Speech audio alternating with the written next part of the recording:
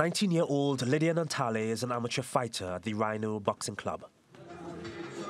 It's a makeshift gym where she and a handful of other young women are picking up the sport to earn extra cash. I took up boxing after going to watch my friends. At that time, my mother was sick and I needed money for her medical bills. My friends told me boxing could change my life for the better. She's not the only one with big dreams of glory in the ring.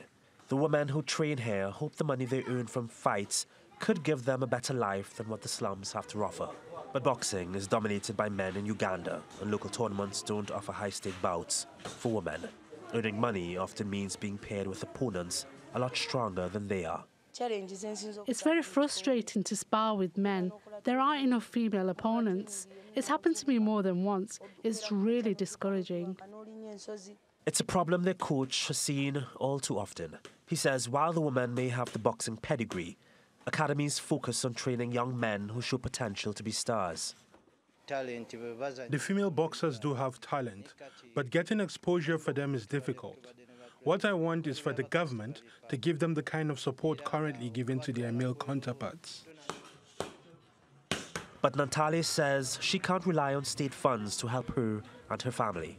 The tens of thousands of residents in Katanga have lived in poverty and poor sanitation for more than 2 decades. For these women, giving up isn't an option. They say the gloves are off, and they'll fight until they manage to box their way out of the slums. Reagan Des Vignes, TRT World.